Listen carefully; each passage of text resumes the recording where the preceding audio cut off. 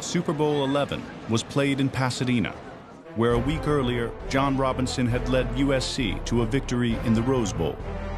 Madden hoped to make it a double dip for Daly City.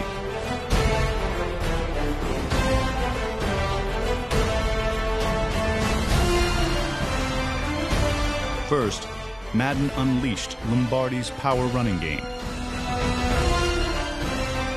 He followed it up with Air Coryell passes to MVP Fred Biletnikoff.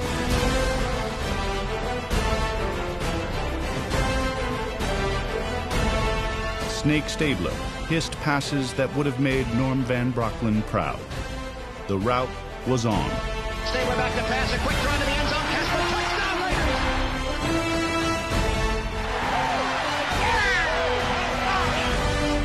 Raiders! Oakland hammered home the victory with Madden's new 3-4 defense installed that year.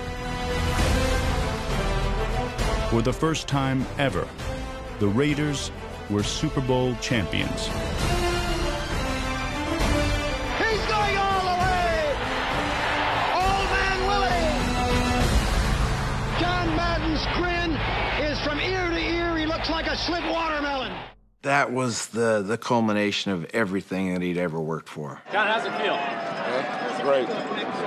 Waited a long time for it. You know, that was the day. That was the biggest day of all of our lives. John Madden goes on the shoulders of his players.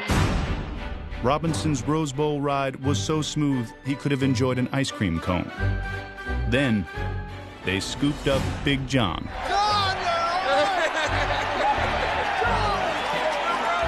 There was a cameraman on the ground, and he was taking the shot up, and he didn't move. And my guys who were carrying me off didn't see him, and they tripped. It was like the building that wasn't built correctly. John started moving in one direction, and you ain't stopping 300 and some pounds. And it was like the London Bridge is falling down. You don't care. I mean, I don't care if I would have fell on my head. You're so happy that that erases anything else. I never thought like, oh man, that's terrible. They carry me off the field, we'll all fall down. Don't even think about it. Robinson was in the locker room when Madden finally made it in. And I remember seeing him after, and his statement says, who would have thought two doofuses from Daly City would have this happen to him? And I said, yeah, that's about it. We were Super Bowl champion, and they can never take it away from you.